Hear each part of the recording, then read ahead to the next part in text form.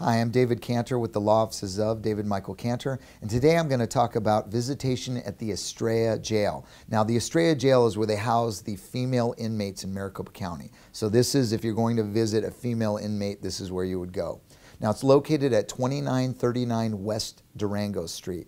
And the way you get there is you go to 35th Avenue or 27th Avenue, drive towards the middle at roughly 29th Avenue, and the jail will be on the southwest corner of Gibson Lane and Durango. Now, pull in and park, and the entrance is in the corner that's down in the southwest corner. Walk inside, and when you get there and you get checked in, you're going to have a face-to-face visit with the inmate. This means you'll be at a table and there'll be a piece of wood in between you. You're not allowed to touch the inmate or pass any papers to the inmate.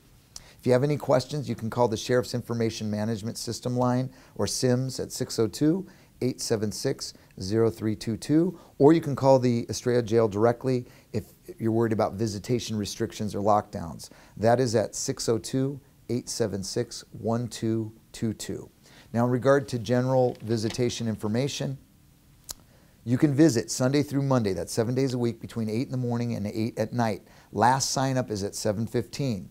Each inmate only gets one 30-minute visitation per week. Maximum 2 people can visit at a time. So if you're in there and you have a baby that's under 12 months old, that doesn't count as a visitor. But if the baby is 1 year of age or older, that does count as a visitor. Make sure when you show up you have a valid ID, not a swap meet ID, not Sam's Club. It has to be either a DMV, a driver's license, DMV ID card, passport, something like that. You can have no felony convictions. If you do, they won't let you in. You cannot have done any jail time in a Maricopa County jail in the last 12 months. Even if you did 1 day, they won't let you in. And no illegal aliens. If you are under 18 years of age, you must be accompanied by an adult. Exception is if you are married, your spouse. Let's say you're 17 and you're married, you can show up with without an adult as long as you have a valid marriage certificate and an ID.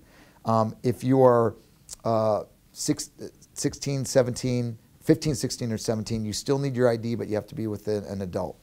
If you're under 14, you don't need an ID at all, just an adult. Dress code, dress conservatively, call the jail if you have questions. You don't want to show up and then be sent away because you're not dressed appropriately. Fill out the white form when you get there. Put the inmate's full name, date of birth, and their booking number. Take your ID, slide it along with the form under the window. The detention officer will take it and he'll call you up when it's your turn. If your loved one, if she's in there because she's still awaiting trial and she hasn't been sentenced yet, give us a call, we can help. If she's already been pled guilty and is awaiting sentence, give us a call. Perhaps if she has a range, we can get her the lowest possible sentence. And lastly, if your loved one's already been sentenced, give us a call. We can file an appeal, a post-conviction relief petition, or a sentence modification and hopefully get that sentence reduced all the way or thrown out completely.